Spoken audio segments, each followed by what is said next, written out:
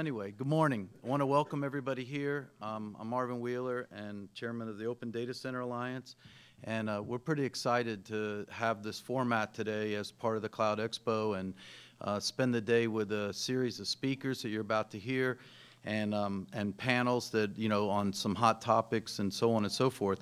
And we think it's going to be a great day. We're very appreciative of the Cloud Expo to partner with us to have us do this in conjunction with their existing event.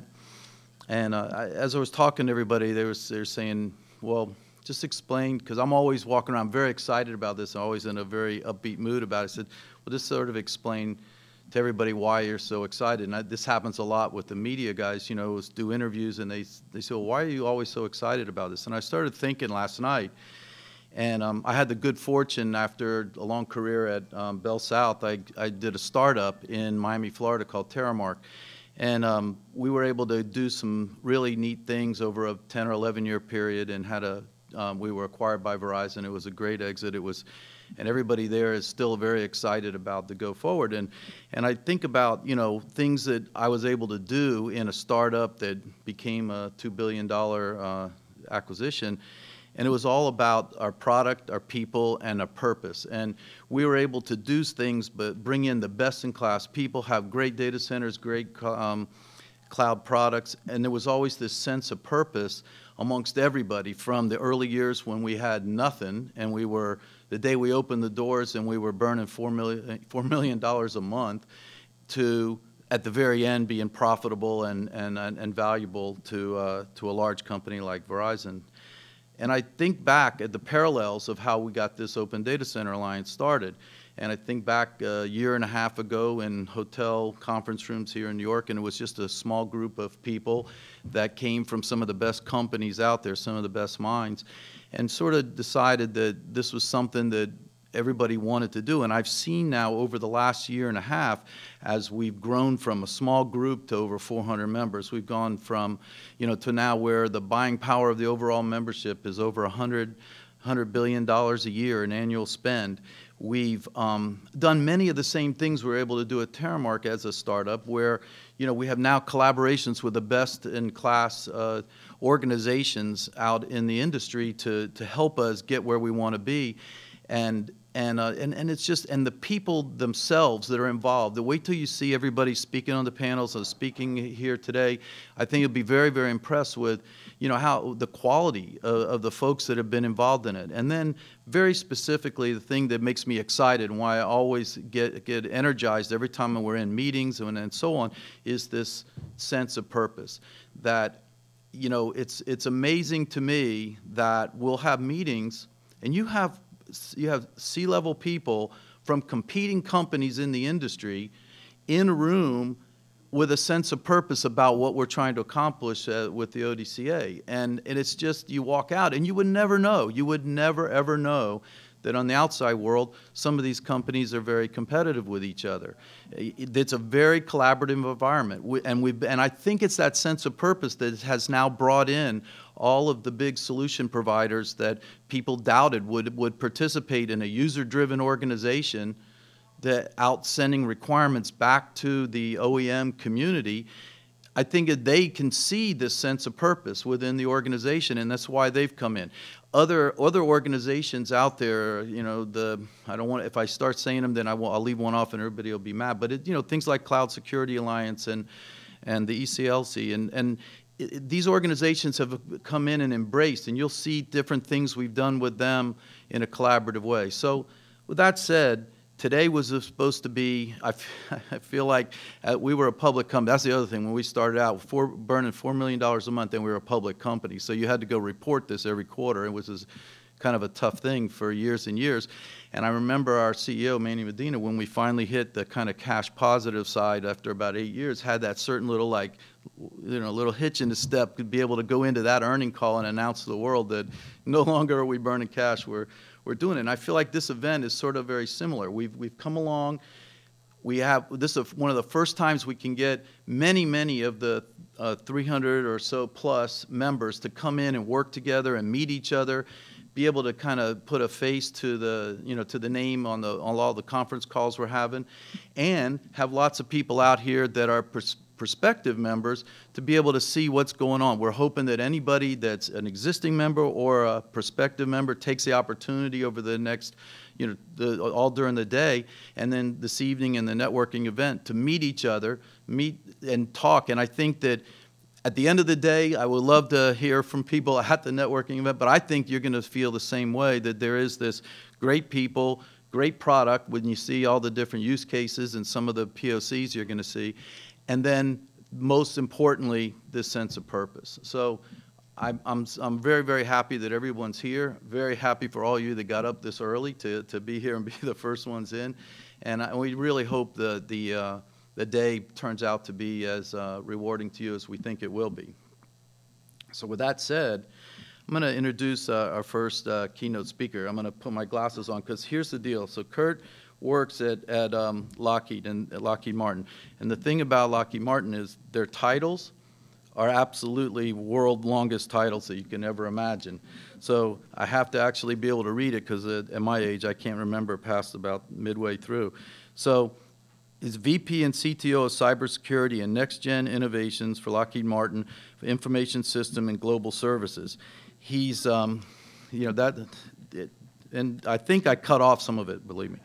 Anyway, he leads Lockheed Martin's NexGen Cyber Innovation Center for R&D and Innovation. He's been the recipient of many awards within Lockheed Martin, including 3 times the President's Award.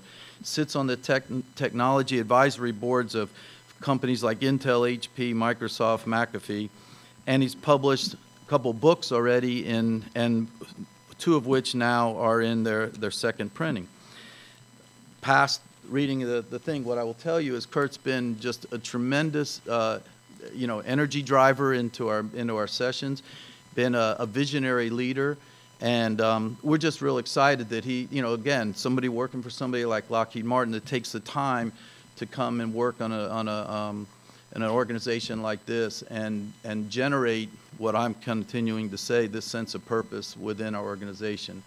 So I think we're going to play a quick little video, and then Curt will come up.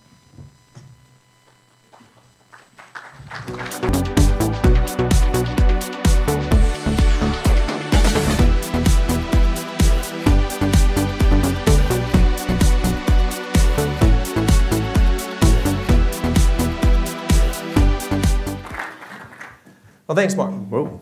Well, thanks, Marvin, for those kind words. Welcome, and good morning to everyone. Glad you could come this morning. Whenever we have a keynote this early in the morning in New York, I always have a vision that there's one person sitting in the back left-hand corner. So to put a little context, I was nice enough to be asked to be the president of the Alliance, and actually it was from a text message. Got to be careful what you answer. So I was in Boston. Some colleagues of mine, Intel, sent me a text message and said, hey, Curt, you wouldn't happen to be available in a couple days for a meeting in San Francisco? And I said, well, I'll be in Silicon Valley anyway. So on the flight, I land, and I get the next text message, oh, by the way, you're the president of the Alliance. Could you speak in an hour? So it was an interesting start, but it's been a lot of fun since we've gotten going. So what I thought we'd cover a little bit today is what we see as the trends in the market. What's going on? What's the driver? Why do we have an Open Data Center Alliance? What's the mission of the Alliance? What we've accomplished? Show how at Lockheed Martin, how we leverage some of the capabilities of the usage models and how we're leveraging that. And then talk about some of the new stuff we have coming down the pike. You can't pick up anything today without seeing all the most common trends, right? So it's not that things are growing exponentially. And that's causing all kinds of challenges. So 2 times the growth of information every 2 years. And when you start getting into petabytes and exabytes and blah, blah, blah, blah bytes, it's an amazing amount of information to manage. 15 billion connected devices. I'm not sure why we have to put an IP address on my toaster in my fridge and my car, but it's there now. Or coming soon to a place near you. And this mobile data traffic, it's amazing how much traffic we're generating and information we're looking to manage. But this is really creating 4 bigger picture trends. Some call it tectonic challenges, shifts in industry, but affordability is number 1. If you're going to scale, you can't do things the same way you used to and do it in an affordable fashion. And the last time I checked, is everybody's budgets going up? Generally not, But you have to manage all this new scale that's coming down to ensure your business has the applications and the customer experience it needs to go forward. Improved agility. We have just new sets of generations of folks coming on board. I know that when my 4-year-old taps on the iPad, if the application doesn't immediately come up line, she looks at me and goes, "Dad, it's broken." I'm like, "Sorry, honey, you had to wait about 2 seconds for that. The Wi-Fi is running a little slow today."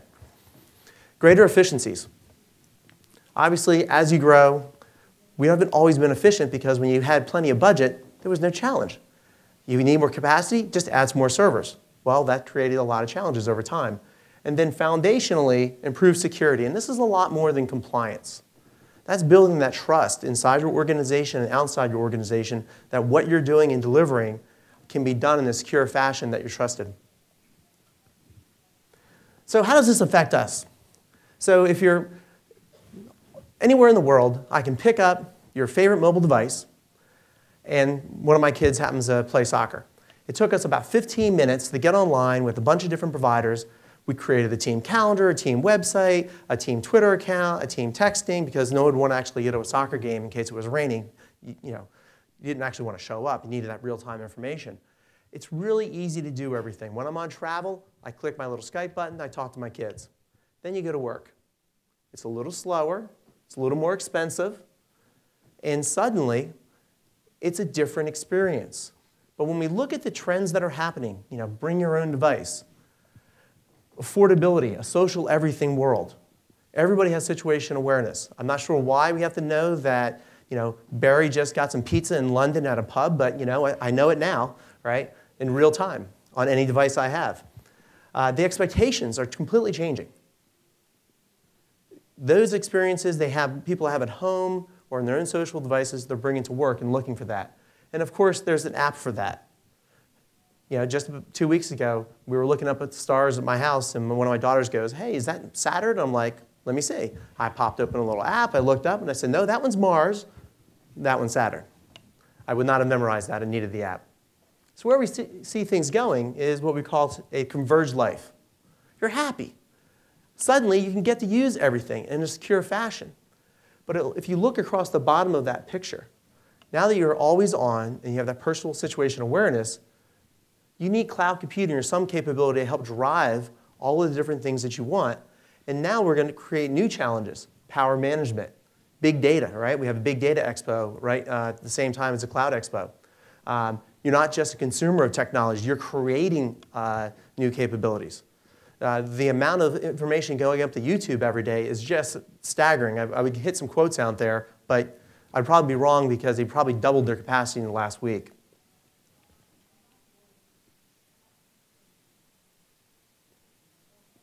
But there's a challenge underneath all of this, and this is cybersecurity. People want to trust everything they're with, but there's a challenge in privacy.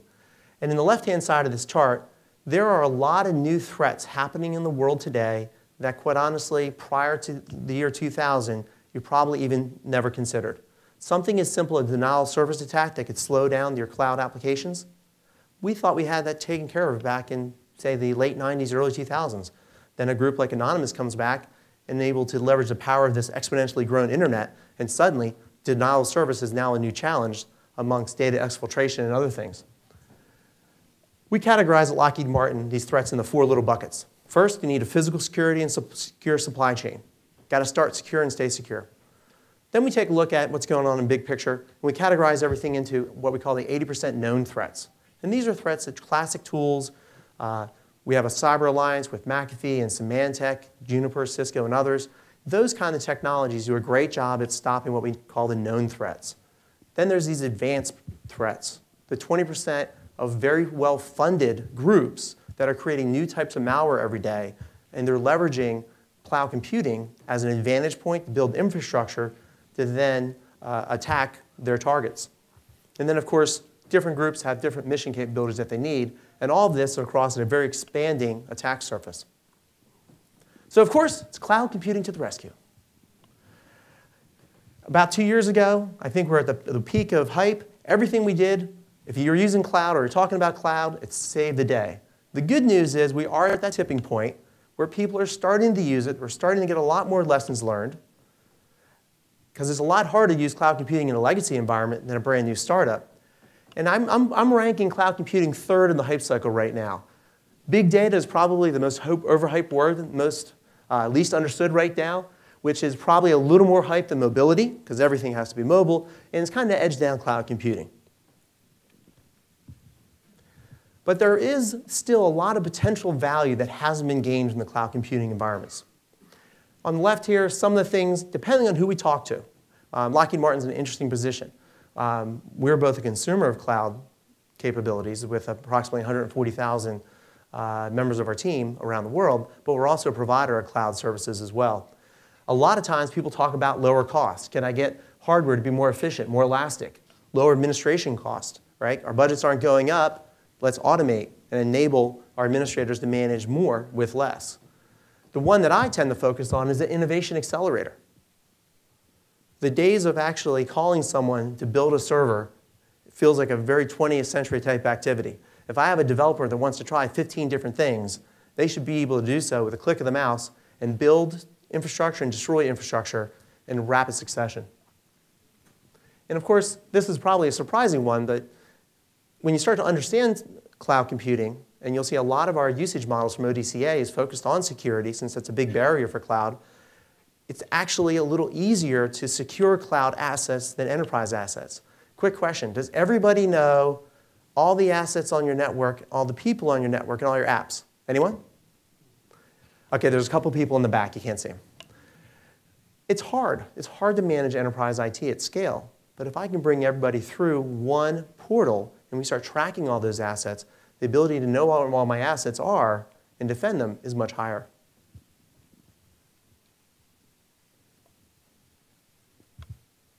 Kind of feel like my kids in the iPad. It's just not clicking fast enough. So when we talk about a tipping point in industry right now, when I first talked to people about cloud, I don't know, 5 years ago when we started doing a lot more cloud automation, this is what it looked like. I can automate a virtual machine. Woohoo! We've been doing that for what, 5 years now? That was just one little shell script or a Perl script talking to a back-end system. Maybe you can develop some specific cloud applications using something like a Google Apps or Microsoft Azure out there. Your VDI or virtual desktop provisioning. That's great. But after you got this done in about 3 weeks, you start to run into a couple challenges along the way.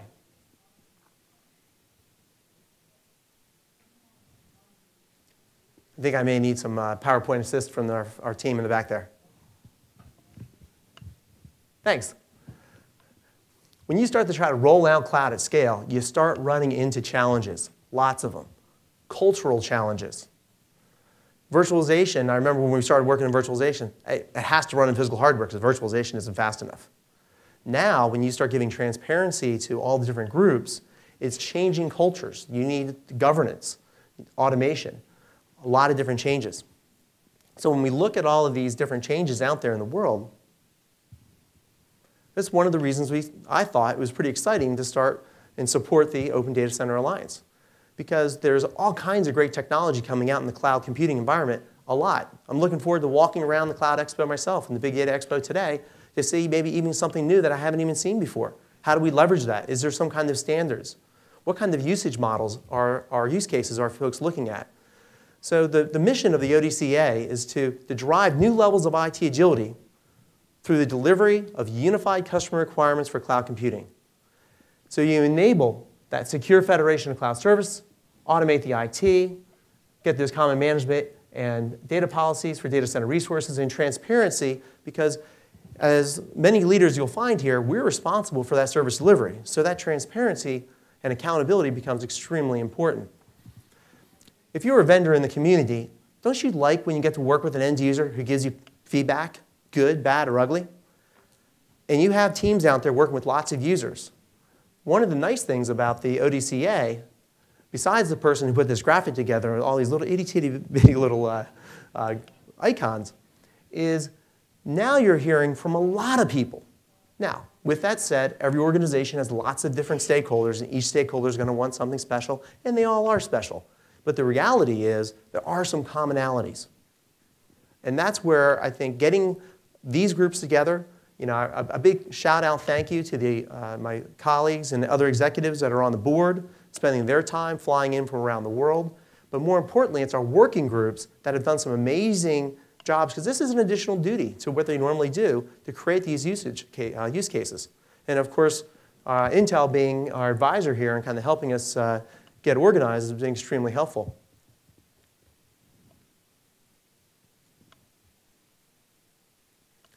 So why should we work together? Well, first, help prioritize with 300 plus companies. And that's an amazing list of companies there. I mean, those are world leaders across the board in all their different segments. Unified voice to accelerate market delivery. We're not setting standards.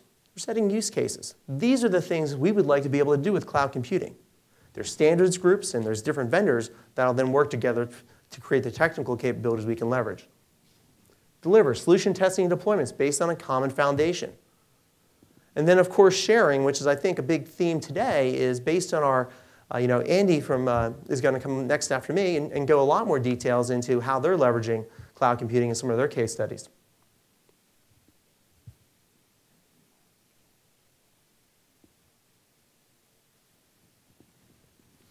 So we've really created a convergence of 3 different groups here. First, global enterprises, and that was the chart you saw with the 300 different vendors, our partners that we have in the ODCA today.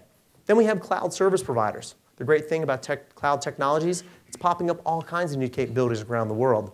And then there's actually the technology solution providers, and when you combine all 3 of these, this is a very dynamic and emerging market. I kind of look at it as almost a renaissance of IT. I'd say 5 or 6 years ago, I thought IT was starting to get a little boring. Now that we're starting to move into more cloud computing, big data, mobility, it's a lot more fun, I think, in the environment today. Here are some of the usage models. So far, we're up to 14 different usage models. I was actually working with some customers the other day, and they said, Kurt, we want to get into cloud computing. I'm like, fantastic. What do you want to do? Well, I'm not sure, but I know we want cloud computing. Where should we start? And I said, actually, a great place to start is go to our website over the Open Data Center Alliance, and you can get a good big picture perspective from a lot of the leading companies around the world and what they see the common usage models are for using the cloud and the capabilities to manage the cloud so you can take advantage of it. Secure federation, you can tell where people's minds are right now. Security is a concern. Automation, that ties closely into having common management and policy so that you can scale. And then, of course, transparency, I think, is probably one of the aspects that as you get more transparency, it changes end user habits and it changes the habits of operational teams.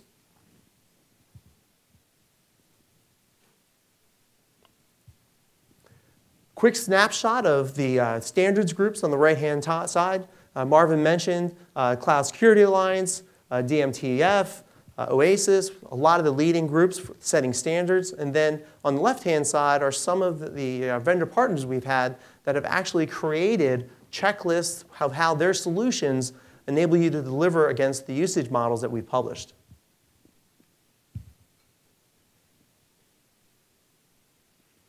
You guys might want to give me a hint on where I'm supposed to point this.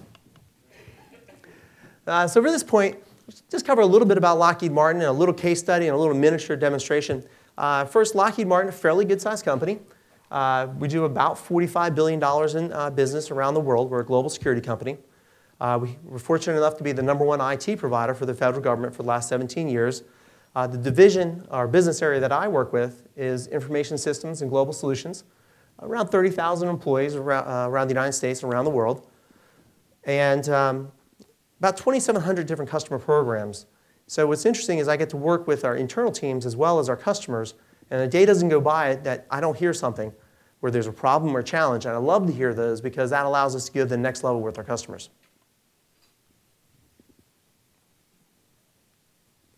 So I happen to personally have 3 large global innovation centers around the world, one in Gaithersburg, Maryland, one in Farnborough, England, one in Canberra, Australia. And one of the challenges we're having is how do we get more automation, more agility, get out to market faster. So that was our big set of goals that we were looking to leverage cloud computing to do. The challenge really, and if you can tell I like to surf, and the challenge is picking that right wave so you don't get crushed on the rocks, is how do you do it in a safe and effective fashion, so both from an affordability as well as a secure perspective.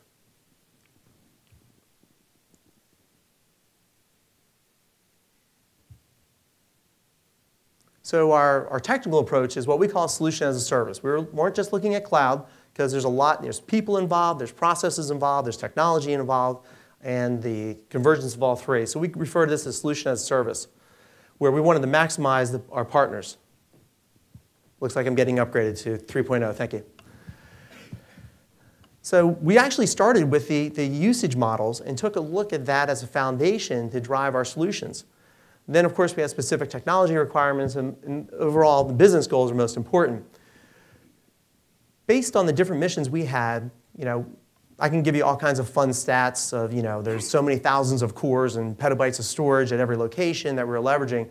But we needed to be able to scale out to different partner technologies to increase our capacity and leverage different capabilities around the world. So we started off working with Terramart and Amazon, as well as Lockheed Community Clouds, to be able to burst and leverage these different capabilities.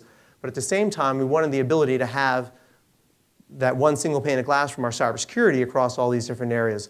And what we found along the journey is, first we started with something simple. Hey, engineers, let's go to a nice catalog. You log in, it's simple. We have wizards on the back end. They takes care of everywhere, picks all the right clouds for you. But of course, our operations team, they wanted a different view so they could have situation awareness of all the clouds that they were monitoring, being responsible held for. And then, of course, we had power users. They wanted full control of all their assets. So at this time, I'll do a short demonstration for you. I'll ask Keena Liu and Keena Lee and Barry Sheward, two of my senior engineers from Lockheed Martin and Lockheed Martin Fellows, to come up and kind of walk through a little demo for you. Well, thank you, Kurt.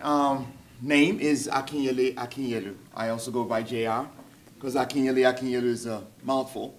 And I've been working with Kurt now for about 10 years, so he gets used to calling me JR as well. If we could switch back to this.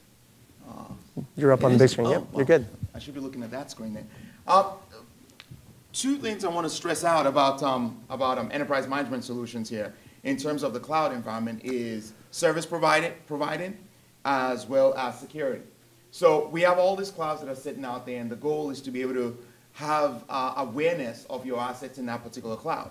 The screen we're looking at here is the customer experience screen. And what we're able to do is put sensors in different locations using this Lockheed solution to put sensors in different locations that monitor both the performance as well as the availability of your cloud assets and physical assets. So the screen I'm looking at here is a map that shows you where those sensors are and where your sites are. And if you scroll down on this particular page, you get to see details in terms of how you're meeting SLAs in that cloud environment. So from one particular sensor, you could see sites in Maryland, in Virginia, and pretty much all over the world. So moving from this particular screen here, we have different views. So we show an executive view. We also show an operations manager view. Now, I must preface the executive view by saying there are different levels of executives. So the first thing is to want to know how you're meeting those SLAs, how your services are being provided.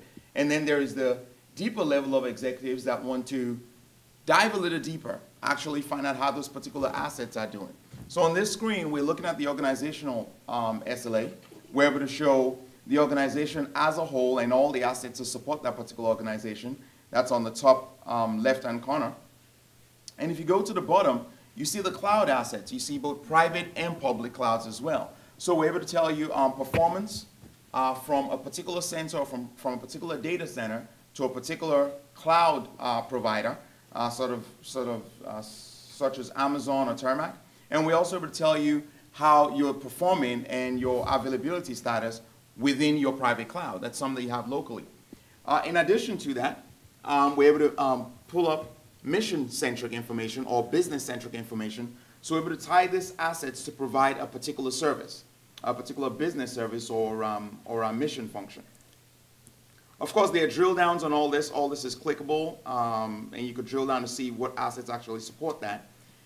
Just one last screen on here. On the level one now, so Kurt talked earlier on about what the executives want and what operations manager wants. On this screen, we're able to show some summary level for the operations manager, telling you the number of assets you have in this particular locations, at this particular site, and how those assets are doing in terms of their health.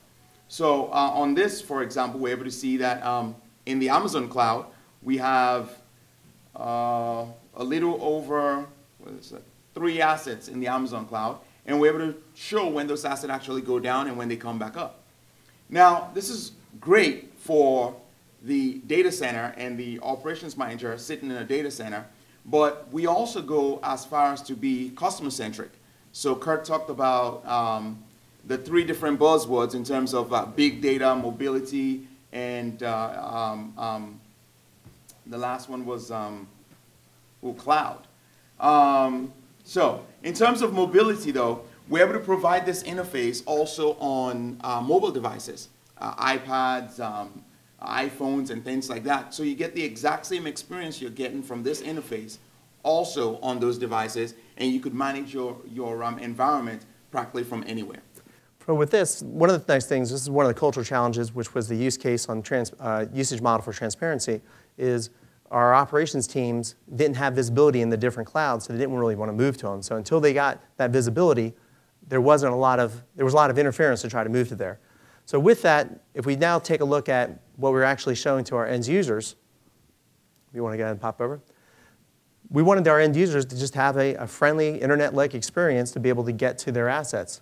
So if Barry wants to go over into, say, cloud computing, and this is, basic 101, but we want to make it nice and friendly, you can go ahead, pick the type of system you want, fill out a basic screen, and it's just taken care of. And all the technology on the backside, what we call cloud suitability matrix technology, they don't have to worry about. Which cloud they're using around the world is based on their profile. So they don't have to actually worry about that. They can just go ahead and do their work. So it's requested. I'm not sure which cloud it's going to go into. Don't care if it's just a cloud. But we found another set of users that were all about power users. There's a shocking fact, a fun factoid about Lockheed. I guess we have more software engineers than Microsoft in the company. For them, they didn't want us to automatically control what clouds they were using. They wanted the ability, like our groups out in Australia or our groups in the UK, pick clouds that are physically located near them. In this case, I think we're closer to Virginia. Go ahead and walk through the wizard. Give them a little more control over what cloud assets they were going to go use. So what's interesting was we started working underneath the water, under the different areas of the iceberg. We try to tie these back to the different use case models that the ODCA has published.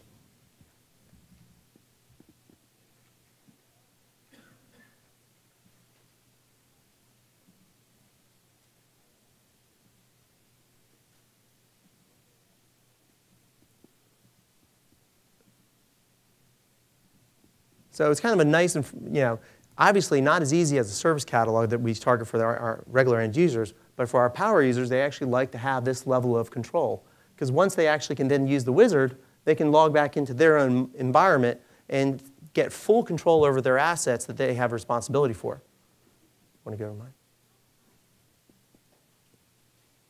Now, what we expose to our end users depends on their specific job function, but it allows them to be able to, if you pull up an action on the right-hand side, go through and do a variety of actions so they don't have to worry about what cloud provider, the financial agreements, the SLA agreements, all those kind of capabilities are already pre-integrated in. To include, if you wanted to take a look at, Barry, how much money, your login is you, right? Yep. And how much are you costing me this month? One of my chief developers, it cost me a lot this month, but I know how to track it. 241,000. But from a security perspective, you can embed a lot of that security into the solution. So everything we've shown you so far is real information. Security I can't show publicly, but I'm going to give you a snapshot. Go ahead and pop up our security screen. Now this is Curt's view. Other folks have different views of the world. This is my heat map. And the way you kind of read this is go ahead on the top. On the left-hand side are different cloud assets we have around the world. Okay, obviously, the first thing we want to know is their SLAs, what's up and running. Latency has become a big key point for cloud management, since with clouds all over the world, speed of light apparently only goes so fast until our engineers figure out how to speed it up. The health of the system, but then we start moving across here to compliance, right? That 80% compliance, is it compliant with our security policy against an 80% threat? If we go next, we look over here at trusted platforms. We have some of our own technologies to ensure trusted platforms, but for general use cases, we leverage Intel TXT technology today.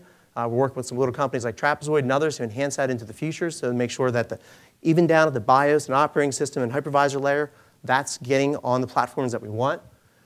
Then we enable risk scores, real-time risk scores of all of our assets, either the overall risk, accepted risk, or risk for specific business objectives that we have. And then we look at more of the advanced security. Do we see any security incidents or security campaigns against any of our cloud assets? It's a nice quick snapshot to see what's going on across your cloud environment. So it was nice enough to have my cloud engineers come up for a moment here. If you give them a little round of applause.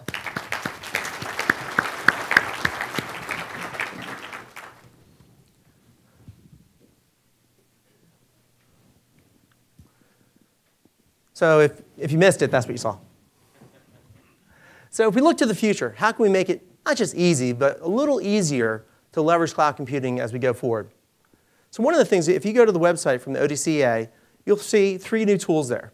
One is a proposal engine assistance tool. And I like the word assistance because this doesn't mean we're setting any kind of RP standards. What we're doing is helping folks get a jump start on things they might want to consider when they're leveraging cloud computing, as well as standardized response checklists to accelerate their time to market, and then start more and more sharing our own best practices, kind of like I did a quick snapshot of what we think is important. Now, you all are the experts in your environments. You know what's best for you, but it's nice to be able to share that stuff out and see what other folks are doing. I love going to these events because I end up learning an amazing amount. When we look at some of the new usage models that are coming out, service orchestration, commercial frameworks, compute IaaS, some of the tougher challenges to tackle, long-distance migration, identity management.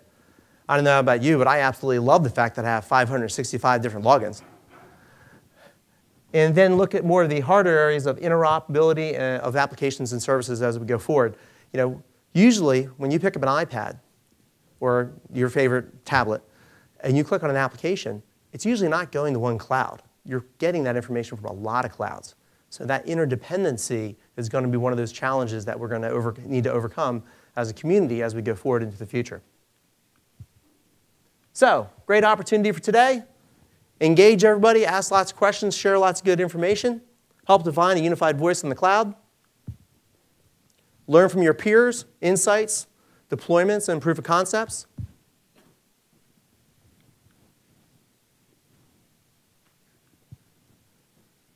Start thinking about 2012 as that tipping point where we start leveraging cloud computing even to a greater extent. We got a great lineup today, so don't miss out on any of it. It'll be a lot of fun. I haven't seen anybody fall asleep yet in the morning. That's a good thing. And with that, that's the end of my presentation. I would like to thank everyone and enjoy the day.